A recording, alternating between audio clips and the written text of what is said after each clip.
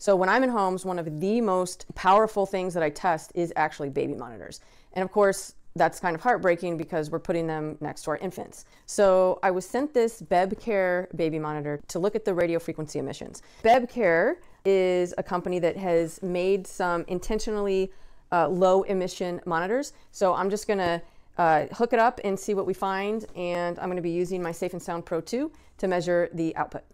Okay, so let's just get a background level in here to see what our background levels are before we set up the unit.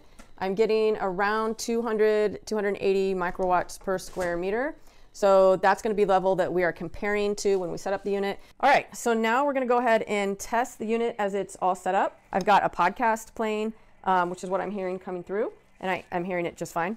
So now we're going to see what kind of levels we're getting from the monitor. So right here, my levels are around 90 to 150 microwatts per square meter, about the same as the background levels that we had before. So I'm not getting too much at this distance. If I put the meter up near the device, you'll see I'm getting about up to 14,000 microwatts per square meter, which right next to the meter is significantly lower than what I normally get.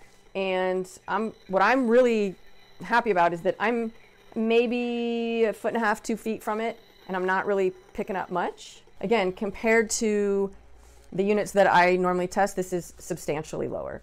Okay, another really important thing to note is that you can actually put this into a 0 emissions mode. So I did actually test it and was getting no emissions, which is pretty amazing. The fact that this unit has the ability to be in 0 emissions mode when there is no movement or noise is pretty outstanding.